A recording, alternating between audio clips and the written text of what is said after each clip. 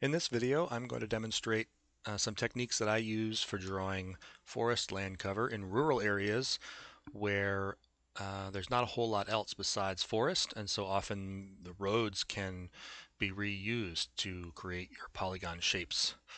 Um, Often it's not going to be quite as perfect as this. You might still have some cutout shapes here where there's some fields or non-forested areas, but it can still be quite useful because you have long areas where the road provides a boundary to the forest. So first off, I've got a couple keyboard shortcuts that'll be visible here in the lower left-hand corner. So when I press A and S here, I'm swapping back and forth between draw mode and select mode, and that keyboard shortcut will show up in the lower left. And I use a lot of keyboard shortcuts while using JOSM. I find that's the most efficient way, so hopefully that'll help follow what I'm doing. First off, we're going to take a look at what we need to do to set up JOSM for this workflow. We'll need expert mode enabled to start with, and that will give us access to two tools. One is the parallel mode that lets us draw a parallel way or easily copy a way into a parallel, and that's what we'll be using for the roads. And we'll also be using the improve way accuracy a little bit. Both of these are only available in expert mode. So to make sure you have that turned on, go to the view menu here and click expert mode. And as you can see, some more things showed up in the toolbar here. And now in the mode menu, you can see we have parallel and improve way accuracy available here. Other than that, we'll need to make sure we have the utils plugin 2 installed. This gives us a few new features, but for this workflow, the add nodes at intersections is important, as well as the split object and the select way nodes here. Split object does exactly what it sounds like. You can draw a line across a polygon to split it in half. And beyond that, we will also be using the built-in Create Multipolygon tool and the Update Multipolygon tool to do exactly that. Create the multi-polygon in the first place and then update it when we have some cutouts in the middle. But that will be later in the video. So for plugins, in case you're not aware how to install them, you'll need to go to Preferences or Settings, and in the Plugins tab here, you can search for Utils, and this is the plugin that will show up. You can check this box here, and then after you've checked the box, click the Update Plugins button, and that'll install it. And you'll probably need to restart JOSM after that to have it take effect.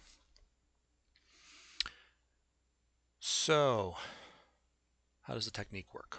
Well, let's see. We start off with the parallel way tool I mentioned before. So we're going to switch modes to parallel using Shift P is the keyboard shortcut for that. So there we are.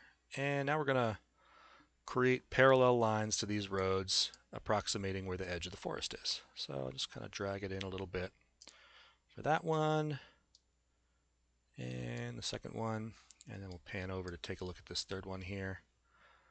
Same deal. And now we have the beginning of our polygon. First off, we'll now select all three and delete any keys. That just had one highway tag on it, but you probably have a lot more tags to need to delete. So you now have just some untagged ways. Next, we need to split them to get rid of these extra tails hanging off the edge.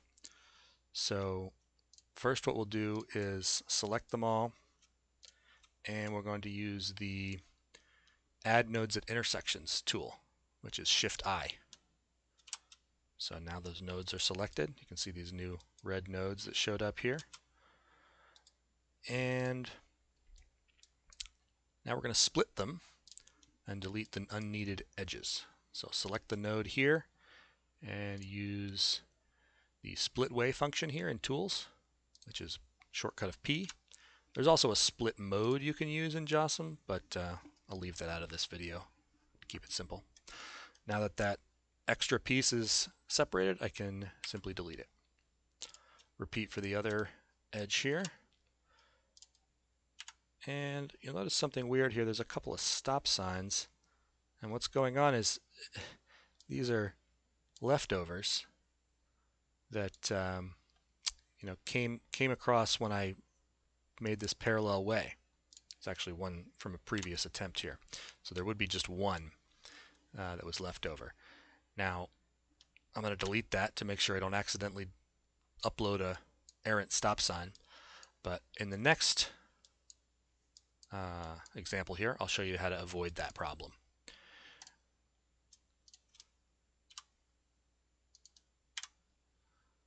So here we do a split, and this time instead of just deleting the way, we're going to use the selection menu here. There is a select way nodes option. This is Control-Shift-N.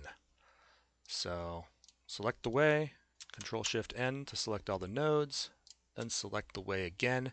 Now if I press delete, this is perfect because it's selected the stop sign for me. And if I press delete now, I'll also delete this node here, which I don't want to delete. So I'm going to deselect that one, and I just messed it up. So let's do that again.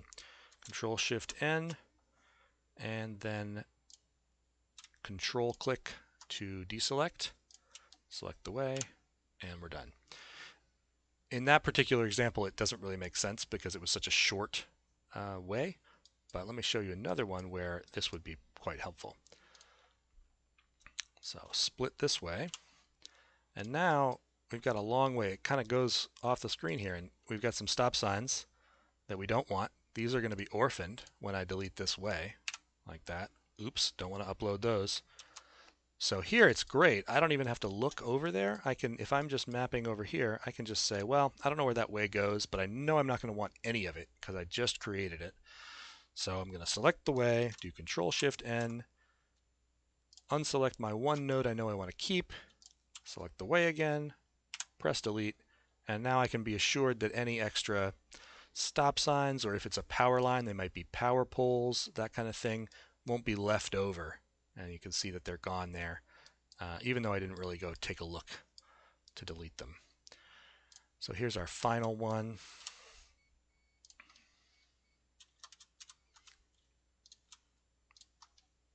And now that's gone. So now we've got three ways which can be combined into a polygon. And that is done with Tools, Combine Way, or the shortcut of C. And it'll ask you if you want to reverse directions. Say yes. So now we have a closed way, which we can tag as a forest or natural wood, depending where you're mapping. And then the final thing that you may want to do here is refine it a little bit. It's unlikely that it's such a perfect situation here. The woods may kind of pull away from the road at certain spots, so you might want to kind of refine things a little bit in certain spots, but usually this works pretty well if it's a heavily wooded region and the road just cuts right through it. So I've just used the mode W for improve way accuracy, and select this W, and I can use this also to kind of round these corners out a little bit because probably the forest doesn't come to such a direct point. If I hold down Control, I can add a couple new nodes and kind of refine this a little bit. Same over here. And that's not necessary, but generally I kind of take a look at things after the fact to just make sure that I haven't, it wasn't wishful thinking on my part that the road perfectly bounded the forest. So there we go. We've got a forest with very little manual drawing. So what if it's a little more complicated, and rather than just a simple forest as shown here that's perfectly bounded by roads, we have some fields or something non-forest that's cutting in? Well, I still use this technique. I just sort of get started with this because all of these sides are already drawn for me, and that's useful. And so now all I have to do is just cut out these little pieces. And I'm not doing a perfect job on the tracing here. Feel free to do a better job than me. I'm just demonstrating the technique. So once I've drawn this line, I select both ways, and then I'm going to use the split object tool from the Utils plugin, and that's Alt-X. So Alt-X here, and now I've got two separate objects. Now you certainly can tag this as some other land use if you're wanting to do a full complete job. I'm just going to delete it for now because I'm focused on showing you how to draw the forest. But when I'm mapping, I often will make that residential or a field or whatever it is. And we'll just do the last couple here. And you can see how this can be quite efficient with the keyboard shortcuts. And you can move pretty quickly once you get familiar with it.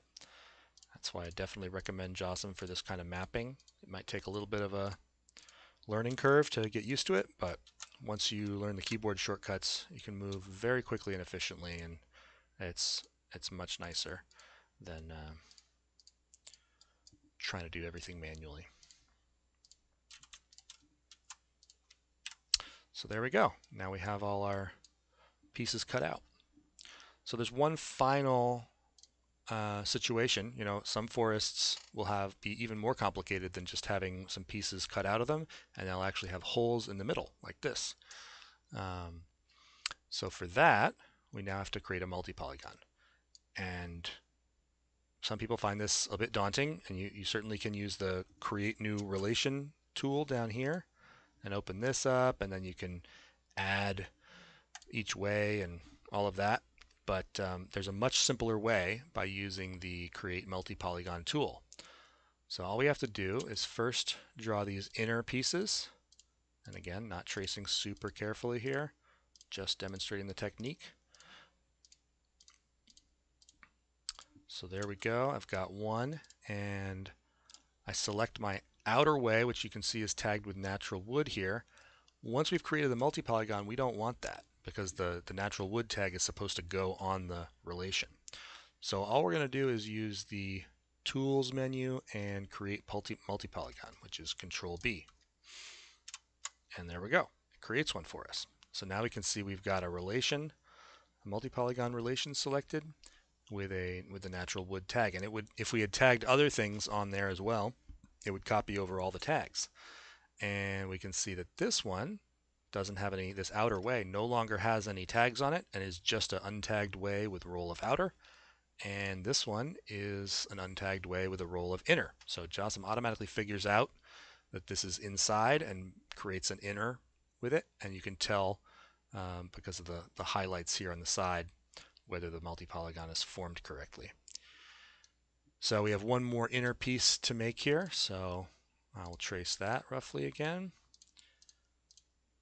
And we can't create a new multi-polygon now because we already have one. But instead, we just need to select any way that's a member of the multi-polygon already, select our new way, and then we use the update multi-polygon feature to add. So that's Control-Shift-B. And there we go. Now our multi-polygon has 3 members. And if we select relation, you can see them all right there. So that's a nice easy way to handle multi-polygons. You can draw 10 or 15 different inners and then do one update multi-polygon command and it'll add them all in one go. Very efficient. Yeah, so that covers the whole technique. Obviously, as I said at the beginning, many forests won't follow the roads as perfectly as this. And in that case, I wouldn't bother using the parallel way tool. I would just roughly trace the forest to start. But I do like to draw a rough polygon rather than perfectly tracing it right from the beginning, because when you're dealing with a really large area that's very complex, it can feel daunting to just trace every little detail from the start. So you can kind of do a rough job at the beginning, and then you can use the same Alt-X split object tool and the create multi-polygon tool to progressively add the little details as you go. So yeah, these things are still useful even if the roads aren't useful as an initial boundary. Also, sometimes maybe one boundary is useful to use a road for, and then the other ones aren't because there's no road nearby. You could use a river as a boundary, a power line, all sorts of things. But just got to make sure that you do delete any orphan nodes like these stop signs, so you're not uploading bad data.